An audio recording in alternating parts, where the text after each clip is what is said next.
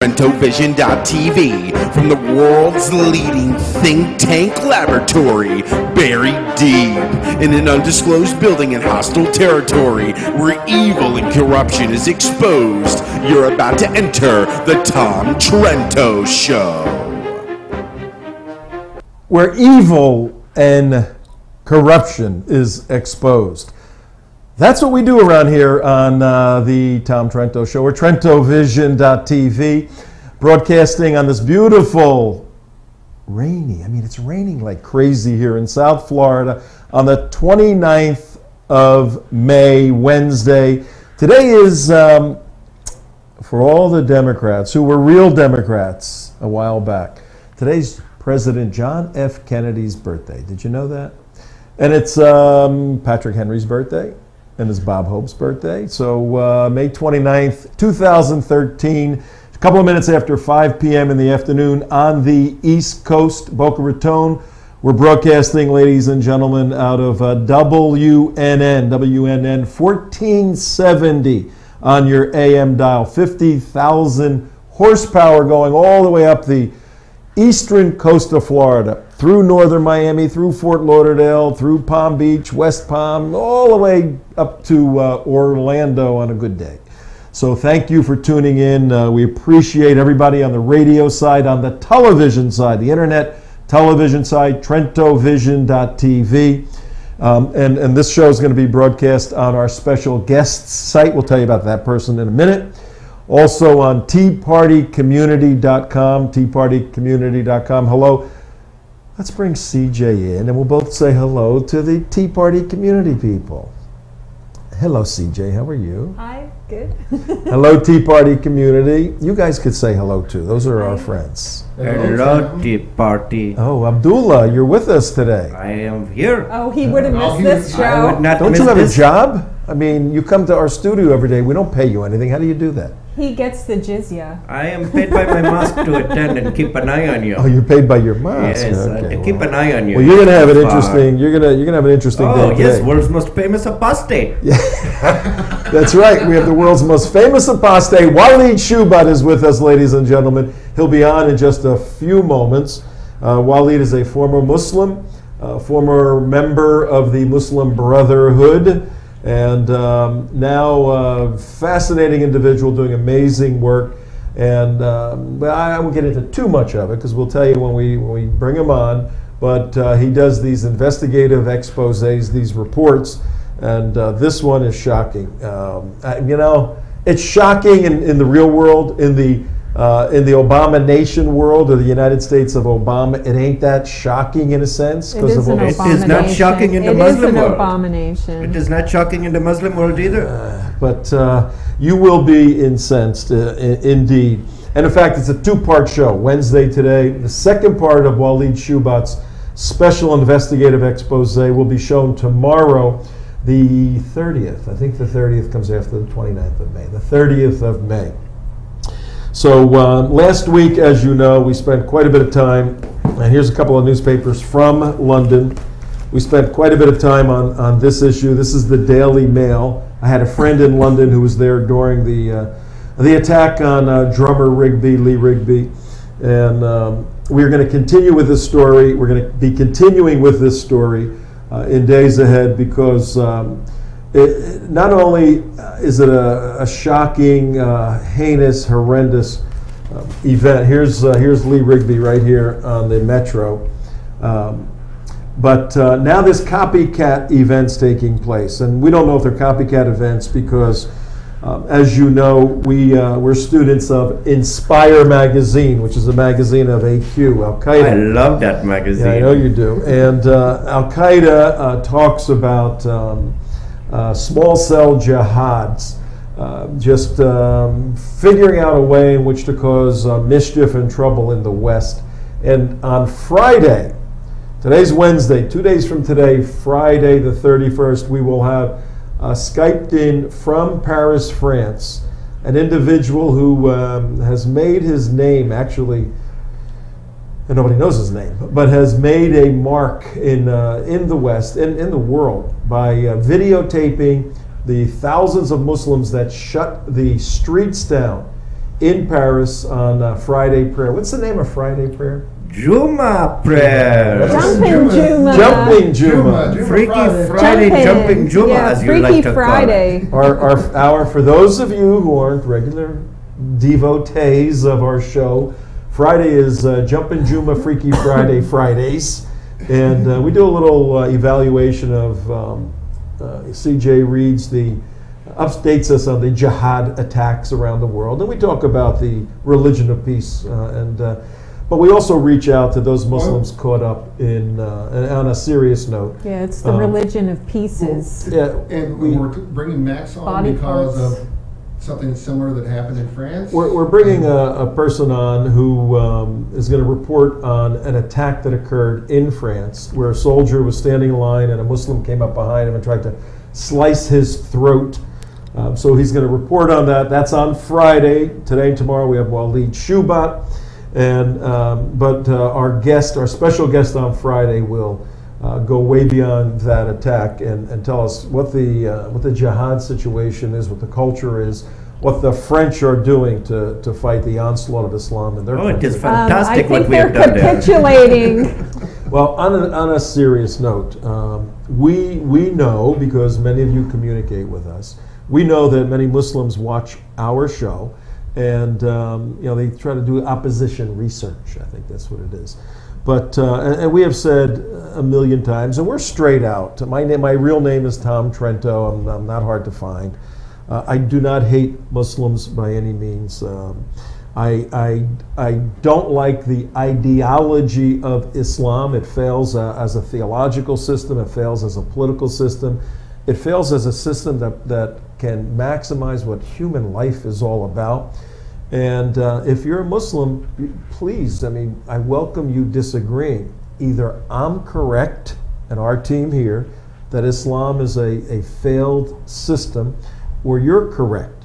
Well, we're all going to find out someday, but at least be open-minded enough to allow us to present our reasons, our evidence. And don't be locked into this belief, I could never reevaluate the Quran. It existed before time, and all Allah did was give it to Muhammad, and he brought it down, Gabriel through Muhammad, and it's here. That has to be critically analyzed. And simply because we do not accept, a priori, the presupposition that the Quran existed eternally, doesn't make us evil people. It makes us thinking. It makes us thinking people. And in fact, the individual we have as our special guest for the next 2 days, and maybe we'll get into some of his pilgrimage from Islam to Christianity. That individual could be very insightful. So tell your friends, you Muslim folks out there that are watching, tell your friends to watch tomorrow also, on Thursday, as we have Walid Shoebat on. Tom, I think it would also be a nice time for you to invite any practicing Muslims to contact you to have either a Skyped-in debate or an in-person debate, to have this conversation with Islam versus Judeo-Christian values, and a fair debate, a non-set-up. So extend that out to anyone who disagrees with Tom. That's been an open invitation since the show started. Yeah, but we probably should reiterate it. I'm going to go buy a lottery ticket. I'm going to see what. Oh yeah, right. Yeah. Don't hold your breath on that one. But no, in all seriousness, we can Skype in. Andy Chowdhury from London. Anybody, any Muslim that's you don't even have to be qualified, but the more qualified you are, the better. You have an open invitation anytime to come on our show. You don't have to come in the bunker studio. We can do it by Skype. We'll listen to your side. We're not going to beat you up or You have nothing to be afraid of. You have nothing. They will not hurt you. See, we got Imam Abdul. I fooled you fools. He's here, and he's alive and well. So please, if you would like to make debate with Trento, you contact him. Very easy. Very Just easy to contact find. him. He will make the bet with you. You can go to trentovision.tv. Tom at trentovision.tv. Yeah, Tom at trentovision.tv. Or go to Tom at the United West, or just say Tom and we'll appear somehow. Just Google Tom Trento. All right. You'll find him. A lot of stuff going on. Before we get rolling with Walid, our very good friend Diana West. Mazel tov. Yes, one of my we're co-authors, Diana, myself, and 17 others on Sharia: The Threat to America. Well, Diana wrote this book, American Betrayal. Look how little the words The are. words are so tiny, Diana. What are you doing to us? And guess what? No pictures. No picture. She wrote a book with no pictures. Now, that's not going to fly here on our show. Charlie Hebdo will be Okay. providing the illustrations. We're gonna have to provide pictures when we review this book. CJ just took the floating book. American Betrayal. Basically, that her thesis is fabulous. Her thesis is that after the Cold War, That's pretty cool. during the Cold War, many of our leaders betrayed Americans by capitulating. I'm trying to explain this book. By capitulating to the Soviets, to communism. And as a result, a mindset occurred in the United States to capitulate to these totalitarian regimes in a social sense, political sense, and she carries this over and says this is now happening with our capitulation to supremacist Islam, totalitarian Islam. So very interesting thesis, very interesting book. Congratulations, Diana, getting it published. First day out today, so we're all happy about that. I hate that. It's 100 as of today. It's 194 on Amazon already. I have a copy rolled out. reserved for you. All right. Well, at 12 minutes past 5 p.m. in South Florida, in the United States of America, on the 29th of May, it is our pleasure to bring in our very good friend and Islamic expert, analyst, investigator, provocateur, speaker, and all those other things. Please, everybody, let's warmly welcome Walid Shoebat to the trentoVision Show. Walid, how you doing? Good to have you here, sir. How you been? I've been fine, thank you. Good. Well, we have a lot to go over these next 2 days. A while back, I mentioned Sharia: The Threat to America, the book that I'm privileged to be one of the authors. Well, we have a daily colloquy, all the 19 authors. And a couple of months ago, when you broke all that information about Huma Abedin, Anthony Weiner's wife, I mean, you lit up our email. Everybody's going back and forth sending your material. We thought it was magnificent work. So maybe in today or tomorrow, we can touch on Huma Abedin, because something tells me she's not going away, and something tells me she has an influence. She's due for a promotion. Yeah, it looks like that. But you just you just recently, you and your investigative team, broke a story, a spooky, scary, bizarre IRS, Obama, Kenya, Wahhabism. What is this all about? Give us an overview. What? CJ has a question. Yeah. I think a lot of people maybe don't know Who Walid is, and so maybe Should he we let could him tell talk, us a sir? little bit about his background and how he came to be doing what he's doing now, and then we could get into that. Please Could you do tell that? the people of this man's deeds. Everybody on our show knows who he is, but this show is going to go much further. So Exactly. yes, let's have Walid If we introduce could. himself. Yes, Tell us a little bit please. about your background and what you're doing now. Well, my history stems living in the Palestinian arena. I was born when my mother first arrived in a little village called Bethlehem, which you sing about us once a year, and you forget about us the rest of the year. And she met my father in the US, got married, and of course she went to visit the Middle East, and she wasn't permitted to leave. She ended up extending her visit, I guess, for 35 years against her will. My Arabic family side stems from my grandfather, who was a known chieftain in the arena, in the area in Bethlehem, and he was going to get assassinated by the Husseini clan for selling land to the Jewish National Fund. He was also connected with Hajj Amin al-Husseini, the Grand Mufti of Jerusalem.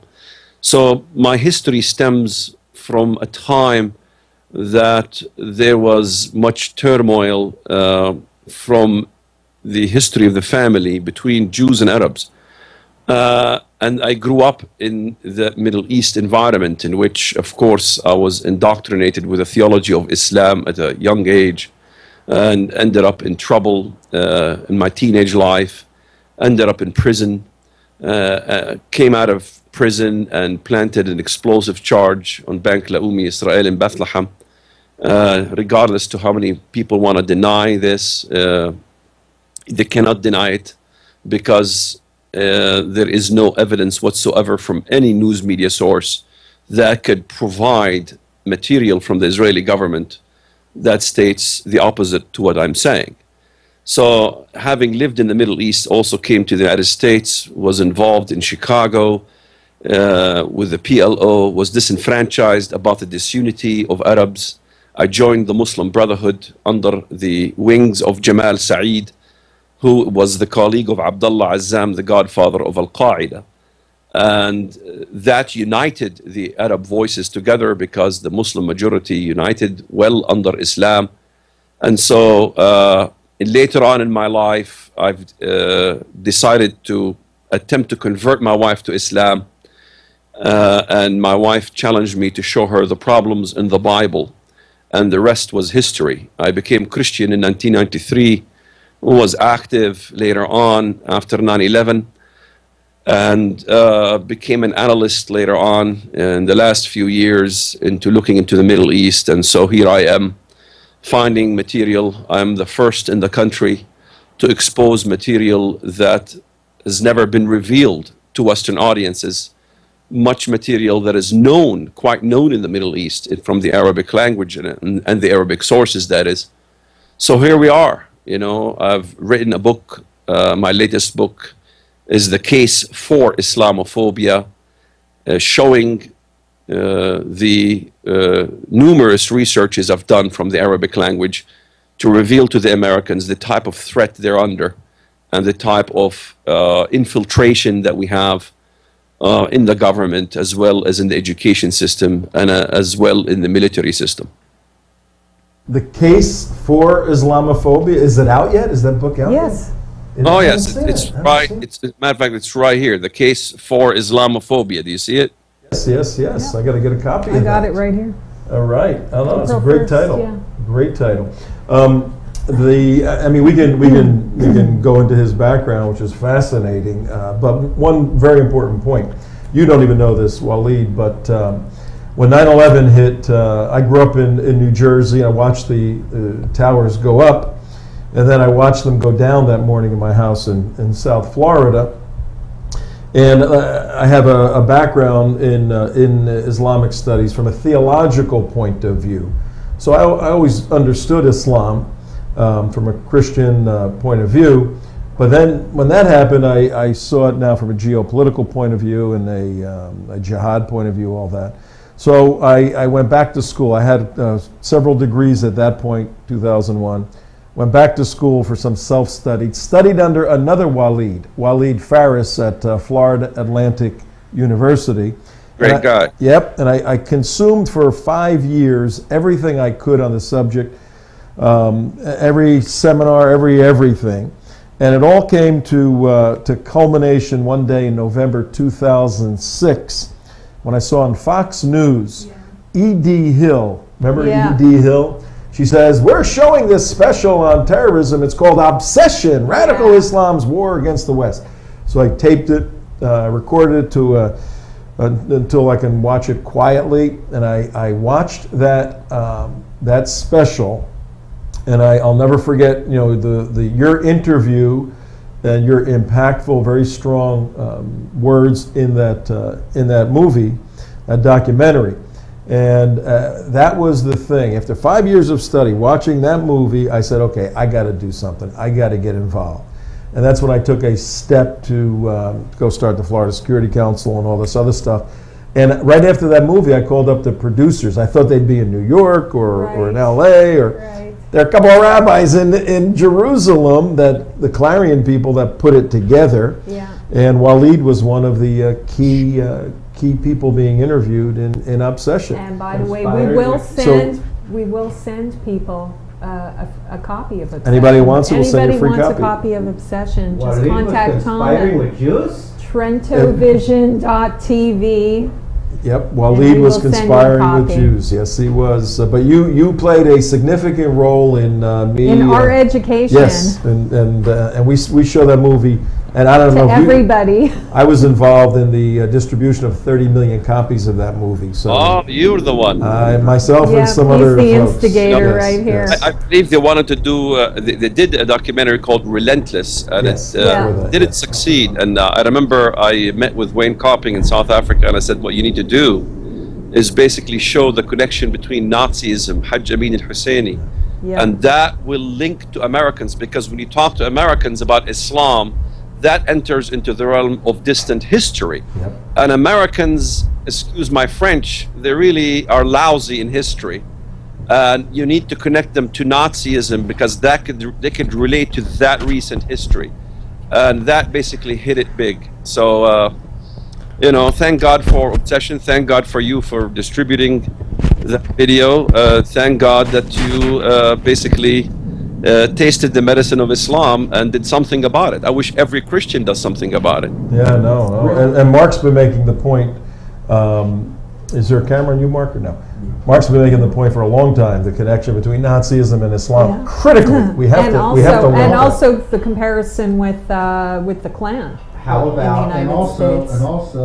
the women's issue in Islam, which is highly critical, and the sexual deprivation of the Islamic people under the whole gamut. It's not mic's not on. just it's not just one particular facet of this that puts these people into the next level. There is the Nazism, there's a women's issue, there's a sex issue, and then there's the honor issue, and there's a whole plethora of issues that am I correct, Wally?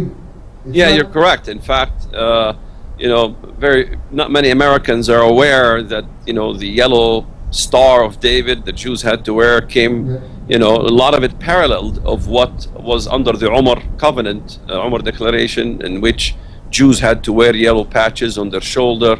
Jews had to walk in the narrow alleyways. Jews had to ride a donkey, never ride a horse. They could never be a judge in a Muslim court. They could never adopt a Muslim child.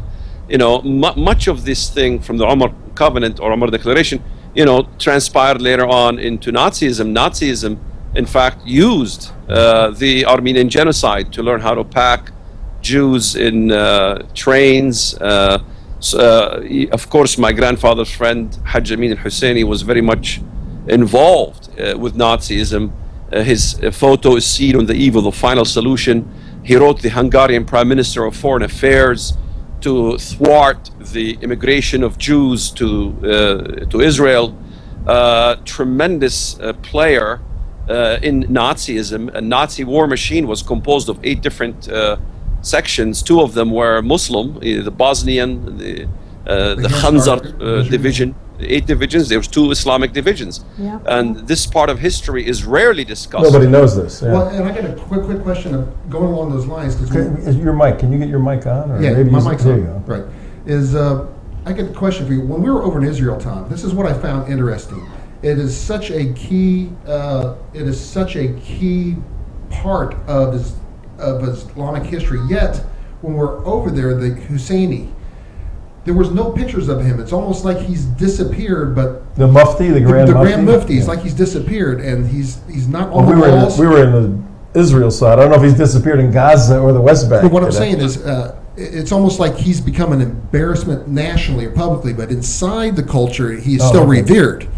And now, Absolutely. In fact, you need to look at the Muslim Brotherhood websites and see how revered that man is. Right. He's all over the Muslim Brotherhood website. He is revered as a hero.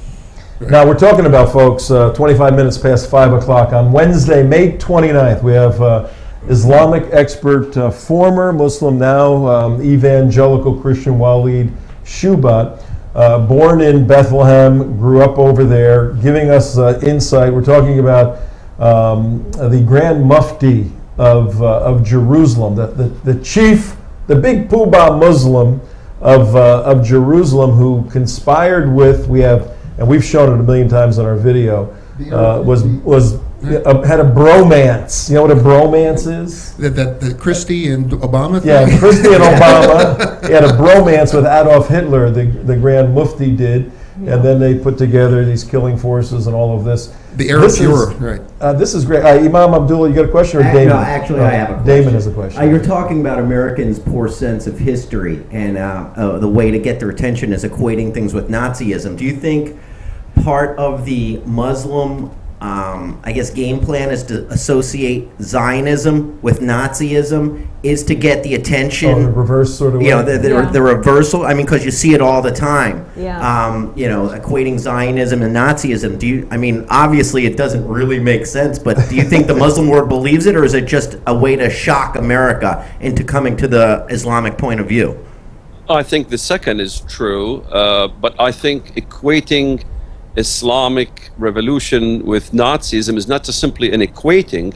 It is what we do basically is to show the actual history of the collaboration between Nazism with the Islamic movement. No one can find any collaboration between the Zionists and the Jews versus the Nazis. That's an impossibility. Other than the protocols. Right, so equating something in a far-fetched manner is not the same as equating historic background to other historic background. The histories do not collide between Islamism and Nazism. In fact, Hitler himself said that, how much he wished that they would not have the flabby religion of Christianity in Germany, that how much he adored Islam.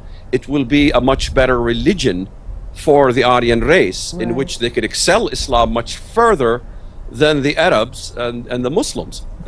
So, he basically loved Islam and hated and abhorred Christianity. So this really debunks the myth that Muslims use all the time, that the Nazis were Christian. Now, this is what's going through my mind right now. We need to do a regular show with you, Walid, on all this Islamic stuff, apart from your investigative work, because we're getting out there to quite a few people on the radio side. We have a 50,000 watt radio covering 5 million people in South Florida. The show goes out to. And just to give you guys don't know this, I was driving home yesterday and I got a call. A lady was listening on the radio and was kind of in distress over a certain situation related to kind of the stuff we do, and called.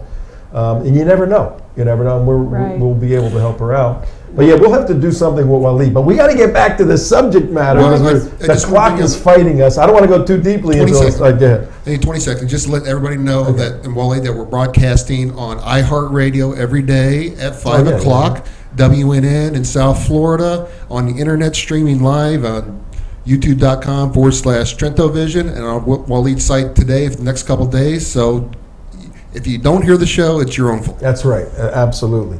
Now, Walid, you broke a story. You did an investigation into Malik Obama. I think he's called Roy, and the whole.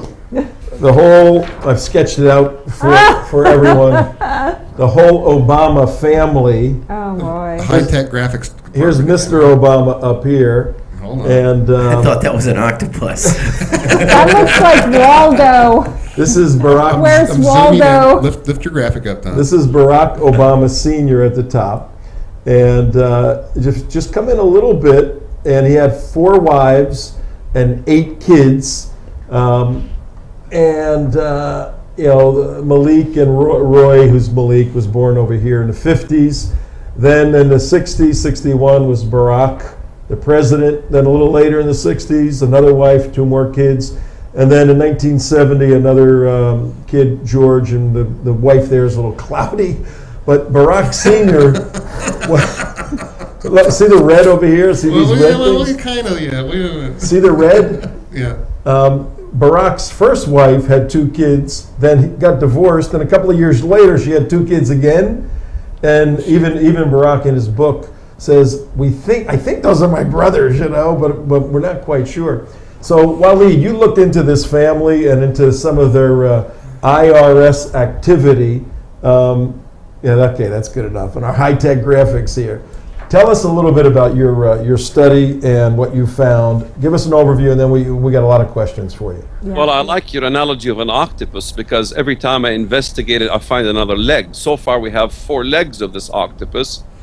We started first by looking into the Obama-Kenyan connection. And I know there's a lot of objection about looking into President Obama's Muslim connection.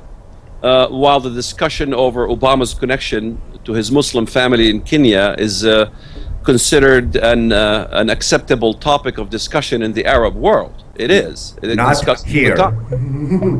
You know, it is viewed as a great taboo in the United States, and that issue needs to be smashed to smithereens because you know, why is it a taboo? We ask the question, why is it a taboo to look into Obama's Islamic connection or the family who is Muslim? Exactly. Well, Why does he get to trot it out when it's convenient for him and the rest of us can't talk about it when it isn't? well, Correct. It should be considered unfair at best, and in fact, it should be considered purely prejudiced at worst not to discuss Obama's family. After all, you know, this is the peaceful first religion. What's the family. problem with equating Obama's family to the peace-loving religion?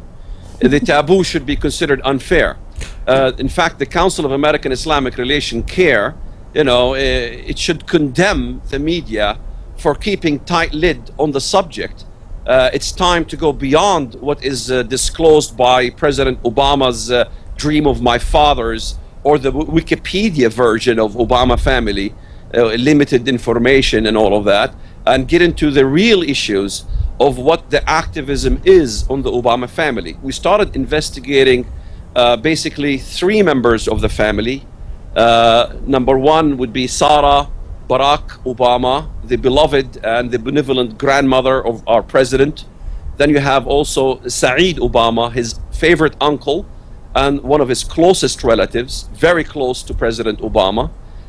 In fact, the third one, Musa Ismail Obama, the cousin of President Obama, on the major television network on Al Jazeera, disclosed how the communication system works between the president and the Muslim Kenyan family. Saeed Obama is the chosen conduit for sending messages back and forth, getting approvals from President Obama. This has been disclosed on Al Jazeera television, and it's all been translated. No one so far could refute the translation work we've done. And so there's a conduit, only one person. This way, you know, the secrets don't come out. But nevertheless, it leaked through Al Jazeera television, in which the young Musa Ismail Obama, who was acting as the conduit for the fundraising empire of the Kenyan side of the Obama family. It is an empire. You have 2 major funding groups, which is the Mama Sarah Foundation, in which in the English language it claims that it is for HIV victims. It claims that it's for orphans and widows. And then you have also the Barack H. Obama Foundation, that's attributed to the father of President Obama, which is basically taken care of by Malik Hussein Obama, President Obama's half-brother. And in fact, I gained that information 1 year before the election, the second election of President Obama. I had itchy fingers to publish the material, but I hesitated. I wanted to publish the material just before the election. And you know, sure enough, nobody have caught it, even though it was on Al Jazeera and it was released for an entire year. I kept it. I saved all the media, and I broke the news before the election. And what we found out was absolutely shocking. Not only does the monies that are claimed to go for HIV-infected widows and orphans is going nowhere to that route at all. There is no evidence, absolutely zero evidence from both foundations to show monies are being spent on widows, orphans, and of any of such sort. What we found out was Musa Ismail Obama, the representative of the Mama Sara Fund, on Al Jazeera, basically saying 90% of the monies that they raise from the foundation of Mama Sara goes to recruitment, sending Muslim students from Kenya into the most virulent Wahhabi schools. One of them was Al Qura University in Saudi Arabia, was founded by Muhammad Abdul Wahhab himself, the founder of Wahhabism. And the other two are the most virulent Wahhabi madrasas in the world, that these monies raised from the United States, raised from the West, Great Britain, so on and so forth, is going towards that avenue. Now, when we began to investigate... Wait, hey, Walid, hold it right there, because this is very... I want to do a couple... this is very familiar to you. Yeah. But you just laid out a bunch of stuff that we got to, for our audience. Let me zero even in though we on have a brilliant audience. Let me zero in on a question. We got to break it down a little bit. Let me ask one question bit. first. Hang on. I'm sorry, I keep forgetting Americans. Yes, that's right, Americans. Right. These are the two foundations. They're American foundations. They're based in the United States of America, right? Well, one of them is Mama Sara does not have a 501c3, raises funds from the U.S.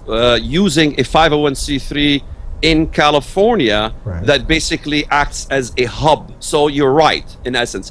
Malik Obama's foundation is a United States foundation, approved a 501c3 by the IRS. All right, has anybody pulled their 990s to see what kind of money's going through these organizations? No, not at all. Okay, that could be something. You had a question? Because all the C3s, 501c3s, have to they've got to report their 990s. We are a 501c3, and every year we do our taxes. We have to say if somebody donated over $5,000, we got to put their name down. Yeah, you got to show everything. Right. And these are, sometimes they're hard to get, but they are a matter of public record if they're C3s. That quick track status on 501c3, or do they have to go through the same heartaches that the Tea Party groups Well, went through? we're going to find that out, how these groups got their C3 status, because he reveals that in the article. But that was one of the questions that I wanted to get into, was when were these foundations registered in the United States? And are you able to show a direct link between Barack Hussein Obama, the president, and these foundations themselves? Or is it or is he? Billy Carter? Are there so many degrees of separation that he could just say, you know what, sure, I'm related to them, but I don't have anything to do with those foundations. I don't endorse them. I don't profit from them. I don't help my family members profit from them, and I have nothing to do with it. Is he able to distance himself from it, or can you connect them? And if so, how? I mean, what's the evidence for that? Well, it's a very good question. When it comes to the issue of the IRS illegally retroactivated his tax-deductible status, according, in fact, to the National Legal Policy Center, which is a watchdog group that investigated the issue when he didn't have a 501c3, was astonished that the 501c3 status by the IRS was retroactivated, in which no one in the entire country can get it that fast. He was basically forging and claiming that he was a 501c3 for a couple, 2-3 years before that. This is Malik you're talking about. Malik Obama, correct. Okay. And when it was found out, he corrected the problem, but it is impossible to correct such a problem without investigating what happened in the last 2 years. He was collecting all this monies. In fact, the address that was given to the IRS is a bogus address. It is a UPS store. Everything was bogus in the application with the IRS. And how did the IRS retroactivated this so speedily? It's impossible unless there was favoritism involved. In other words, it seems very clear, and we have good reason to believe that the reason Barack H. Obama Foundation gained this status so quickly is because there was influence using the Barack Obama name. No, really? No. That's crazy. You know what has to happen if you guys have not done this yet?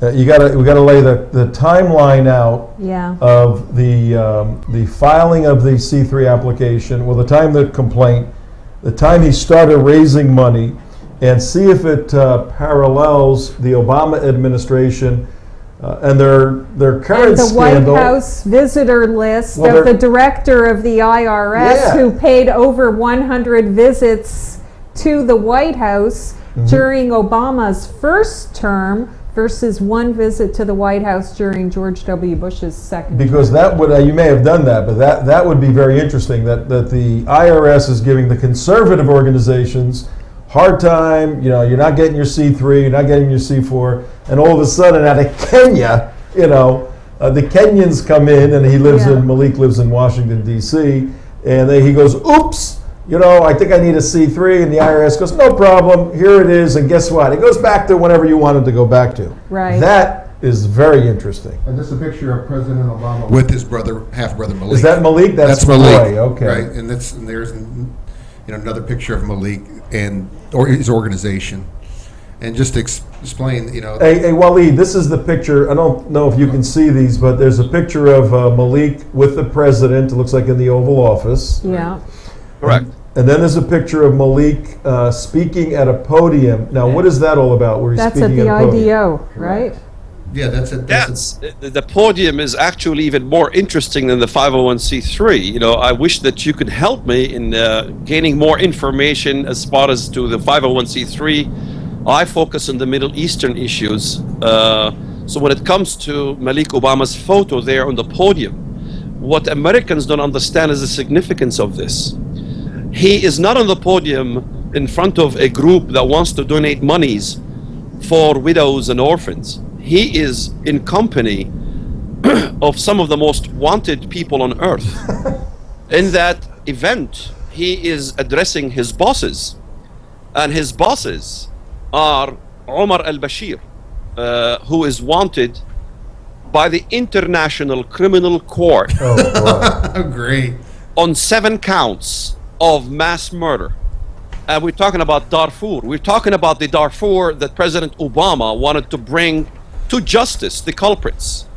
And yet at the same rate, President Obama thwarts the Southern Sudanese from taking action anytime they want to take action Of course. against the attacks. Yeah. And there also in that podium sitting next to him is his boss. Let's first understand that relationship. His boss is Swar Dahab. Swar Dahab is the director and chairman of what is called the Islamic Da'wah organization. Da'wah literally means the call to Islam, building madrasas. This organization is the organization in Sudan that is responsible for building madrasas and mosques throughout the African subcontinent. There is about maybe 40 to 60 extensions of it. One of them is in Kenya. And Malik Hussein Obama is the executive secretary for that organization. And let's understand what organization the Islamic Dawah organization is centered at. It is supervised and centered in the country of Sudan. Sudan is considered by the State Department a state harbors terrorism. It's a terrorist state. We're not talking about people who want to bow 5 times towards Mecca. We are talking about the madrasas.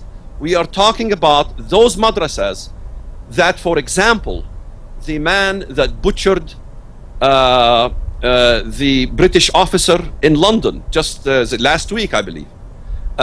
This man was recruited in a madrasa in Kenya, the same country of Malik Obama. This is the kind of activity Malik Obama is doing, is building the same kind of madrasas and facilities that educates under the system of Wahhabism that produces terrorism. Let's not forget what the American government stated about madrasas. Now, just to highlight what you're saying is, we're putting up a graphic right now, and go ahead and say those names for us there. No, there's a different guy in that picture. This is the This is the photo. No, this is out. This is out. The This guys. is a fantastic photo. It is a Swallow Dahab of the IDO and Haniyeh from Hamas, the And Kwaradari. and Yusuf Qaradari, the What is that all about? It is the Three Stooges. Walid, what is that photo all about? Swar Dahab is his direct boss, Malik Obama's direct You're boss. kidding me. He is the chairman of the Dawah organization stationed in Sudan. In fact, Crazy. you could see Swar Dahab visiting with Hamas, with Khalid Mash'al, alongside Sheikh Yusuf al-Qaradawi, the spiritual head of the Muslim Brotherhood. In fact, in our what we disclosed in the videos, those videos should be shown on your show. He was speaking to Khalid Mash'al in Hamas, oratory style, classical Arabic language. The boss of Malik Obama stated the following: I have been awaiting to being with you for so long. With you, who? Hamas. Regardless of our distance, Jerusalem will be brought back. The Sudanese will not falter on participating in jihad and actual advocating terrorism in front of Khalid Mash'al in the auspices of Hamas, considered a terrorist organization and a terrorist entity. And this whole program goes even further. Let's not forget what Sudan is. Sudan is the one that begot the Popular Arab and Islamic Conference, who begot the meeting with representatives from the Hamas, Egyptian Islamic Jihad, Algerian Islamic Jihad, Hezbollah, Al-Qaeda, who killed 3,000 Americans, the Iranian terrorists. This is all involved in a big package with terrorist organizations. This is why I changed my article to say the Obamas or Malik Obama's in bed with terrorists, not just speaking to them, but in bed with them and partnering with them. It goes further than this. Our documentation shows that even that organization, the Islamic Dawah organization, is in partnership with the Muslim World League, which had its tentacles involved in Al-Qaeda in 9/11, as well as the WAMI, the Muslim Youth. WAMI is the World Association of Muslim Youth, and in fact we show the photos of the meeting, partnering with those as well. WAMI was also part and parcel of involvement. The Philippines, for example, the Philippines WAMI was involved in supporting Al-Qaeda, considered to be a terrorist entity. So we're talking about a major issue in which I basically scratched the surface. Wow. I have a question Sure. here, okay? If Malik's name was anything but Obama, do you think his name would be on the terrorism watch list? I believe if Malik Obama didn't have the last name Obama, Yeah. he would be long time arrested and thrown in prison, because we're talking about financiering. It needs to be investigated whether it's considered financiering of terrorism. Malik Obama is very much up to his neck with this kind of involvement with these organizations. He does have U.S. residence. In other words, the laws in the United States, when you are a U.S. resident, have a 501c3, raising these kind of funds, you are applicable under the laws of the United States. And it goes further. Even the President of the United States having such associations brings a major problem, because we have something called CARL, Commitment to the United States.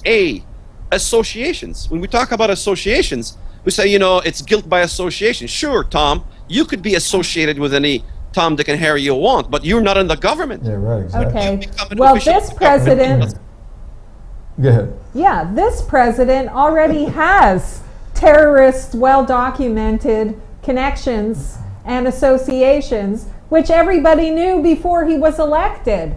Who's his buddies? Bill Ayers? His biographer? Rashid Khalidi? Edward on. Said, yeah, sure. I mean, what's the difference between what Malik Obama is doing from the Holy Land Foundation trial? Exactly. Well, if Well, you this is compare worse Ayers because- with Malik Obama is involved in Wahhabism in Sudan. Sudan is a government that succeeded in their killings of millions of people. 2 million people.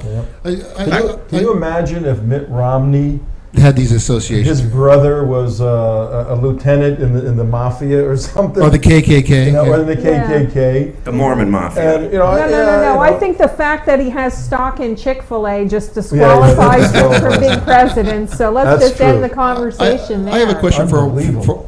Walid. And thinking from the opposition side, I've noticed when we've gone into Hamas, Tom, like when Orlando Hamas funds Hamas, when we caught them funding Hamas inside there, Right. we saw George Galloway say Barack Hussein Obama, and they didn't know we were filming them. Right. Now, and also when you talk to Muslims, as Muslims, just one-on-one, and don't try to, Proselytize. proselytize or anything. You're just talking with them. You come to find out that they really, truly believe that Barack Obama is a Muslim. How much does that ideology, now this is the United States, how much does the outside world think, looking at these associations like we are and saying, oh God, he's a total Muslim? How much does that destroy U.S.'s credibility in dealing with war and terror? Well, as far as Obama's Islam, you got to look at what his Kenyan family says. I have the statements in my research. I can't quote them verbatim. But Mama Sarah basically complimented the president of having grown in a good Muslim family. They don't like to discuss his supposed Christian conversion. That's his off limits. In other words, they'd never want to affirm that President Obama is really a Bible-believing Christian of any sort. Well, I don't think anybody believes that. Is a black theology believing guy. Liberation Black liberation theology. But the question was, how does the Muslim world view Barack Obama? Well, it is divided. Al-Qaeda doesn't like President Obama. But in Egypt, you have the most famous dates that are sold in the streets. They renamed the date. They called it Obama date.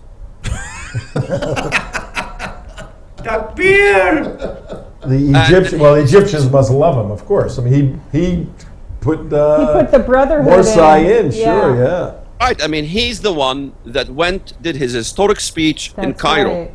insisting that the Muslim Brotherhood be present when the Muslim Brotherhood was considered as a terror entity under the Egyptian government, Hosni Mubarak. And it was President Obama who broke that and allowed the Muslim Brotherhood to be included in his speeches. So he's the one that gave the green light to the Muslim Brotherhood. In fact, it's known fact in the Middle East that it was Obama's elections, and they had a tight window to basically move very fast in their agenda. And in fact, this is the whole issue of the Arab Spring. We've seen the results of the Arab Spring. It's become an Islamic winter. It's no thanks to President Obama. The speech was, involving Rashad Hussein. In fact, how many Americans knew the speechwriter of President Obama, Rashad Hussein, was interviewed by Al-Ahram newspaper? That is the top newspaper in Egypt. Al-Ahram newspaper asked him point blank, "You are a Muslim. You are supposed to serve the Muslim cause. You work for the president." And then he said, you need to intervene regarding the nuclear issues.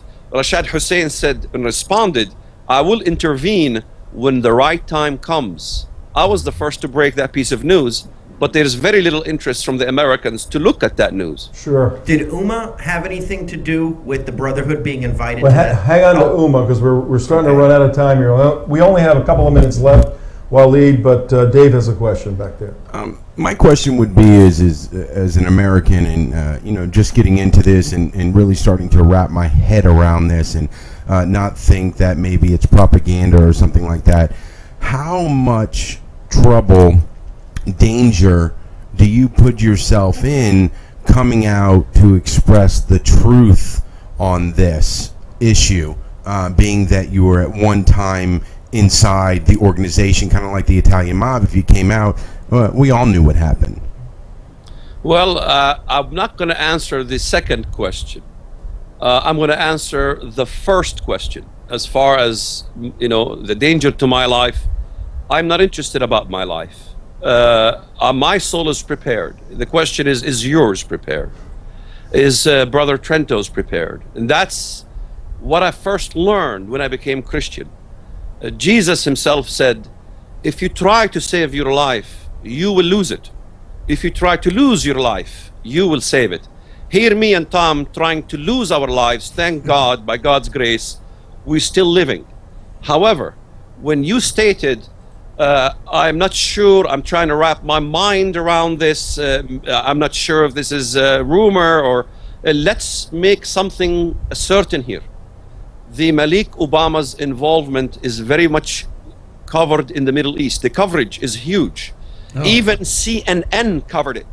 How many Americans know CNN, the Arabic language? I did not know that. Covered it. I can send you the links. You can look at CNN in the Arabic language and read under his official status as the executive secretary of the Muslim Islamic Dawah organization, as well as Al-Watan referenced it, which CNN referenced from Al-Watan. In Yemen, you have the Adan News covered this. You have the Kull Al-Watan covered it. You have the 14th of October covered it. You have the Nas, I can't read the name, but you have Hadramaut covered it. You have As-Sahwa covered it. In Saudi Arabia, you have the newspaper Uqaz, one of the most reputable newspapers in Saudi Arabia, covered it. You have Al-Riyadh covered it. Saures covered it. You have a litany in Egypt covered it. Al-Jumhuriyah. A litany of news media covered it in Sudan. My question is, how come no American covered it? Why am I the only one who covered it? And we're gonna answer that question tomorrow when you come back, Walid, because we're just about out of time with you. You will come back tomorrow, correct? That is correct. All right. Yeah. We will see you tomorrow on that cliffhanger. We want you to tell us a bit about the sex slavery that's involved with the Sudan Kenya Obama connection. And all of the grisly details there. But folks, this is and we want to get more into President Obama's connection to these foundations and these activities, and how he helps them by hindering the legitimate prosecution of the former leader of Sudan. All right, thanks. It was amazing. Thank you. It was. We'll see you tomorrow, Walid. Take care. And Assalamu alaikum. Oh man. all right, that was Walid Shoebat, folks. He will be back tomorrow. This is Tom Trento. We're on WNN 1470 on the radio side. If you're watching on the internet, trentovision.tv. You can even be watching at theunitedwest.org.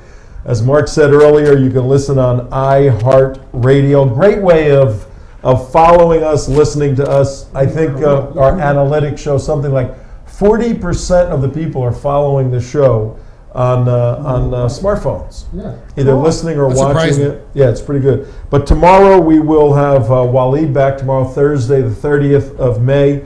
We'll get more into these details. This is some crazy stuff, man. Even though we know what's going on, it's still crazy. But right now we got to say goodbye. Say goodbye, CJ. Goodbye.